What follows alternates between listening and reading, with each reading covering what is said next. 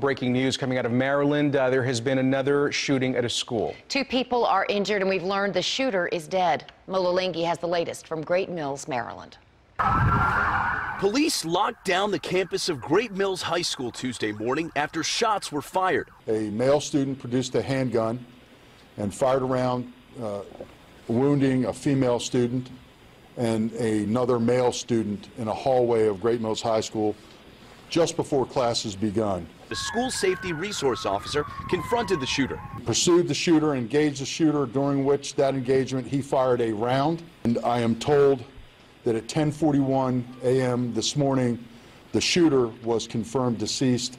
Aaliyah Lamix arrived at school to see the chaos unfolding. And that's when you see cops and ambulances coming in and cops running towards the doors and just screaming, saying, "Everyone get down." School officials here say students were evacuated to a nearby high school to be reunited with parents.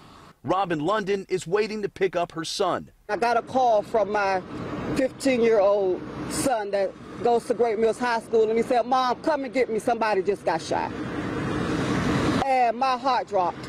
ATF and FBI agents are here helping with the investigation. Mola Lenghi, CBS News, Great Mills, Maryland.